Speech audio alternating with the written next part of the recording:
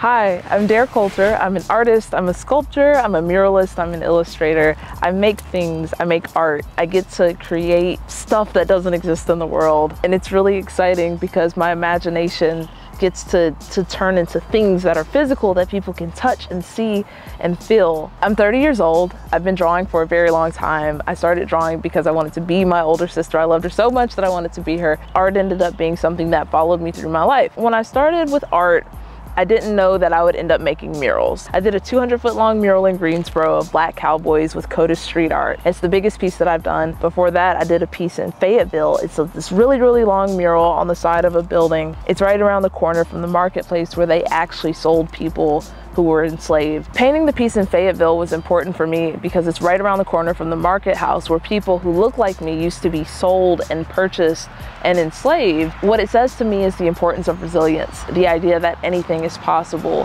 Public art is special because people get to encounter it no matter if they're looking for it. I get to put a piece out into the world that says something positive. It makes someone feel happy. It makes them smile. It tells them that they're strong. I get to make all of these things because I'm an artist and that's what I do. I'm a firm believer in the idea that picture books help people sort through life and their feelings and what they're thinking. Zora the Story Keeper is a really special book because it deals with grief. To have a picture book that deals with loss and dying, it's something that will bring comfort or peace to someone. This book was difficult for me. I long to be the person that's like in touch with people and, you know, able to do the connection thing. I don't do that. There are people who are excited about genealogy and they keep up with it and they maintain those connections and those relationships, and I'm just not that person. So I was excited to be able to work on a manuscript that does talk about ancestry and family trees because it is something that's really important. My mom posing as the model for Aunt B is one of the most complex things that I have experienced because Aunt B ends up dying. And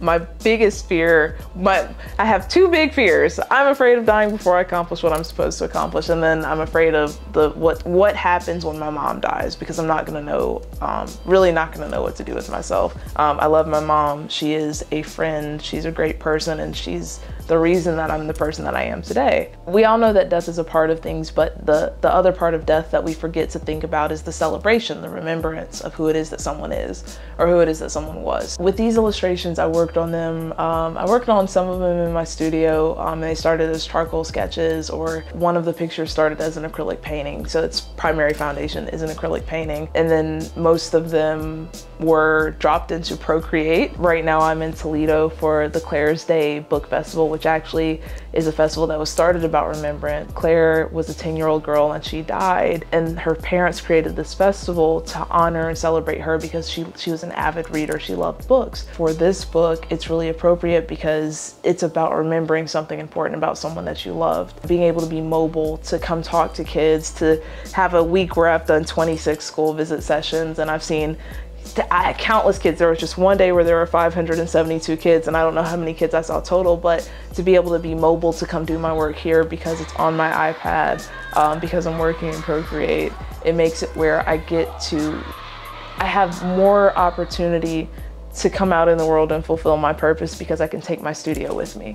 People are like, what happens to the art from your book? It's either on my iPad or it's in my house. I have a setup for sculpture, a setup for clay. I use whatever I need to make the thing happen. Zora the Story Keeper does not have any sculptures, but it's still a mixed media book itself. And I'm really excited to actually see it exist in the world, and it's a celebration and honoring of all the people in your life who bring you joy and, you know, make you smile, and they're special enough that they're stories for when they're gone, for you to remember. And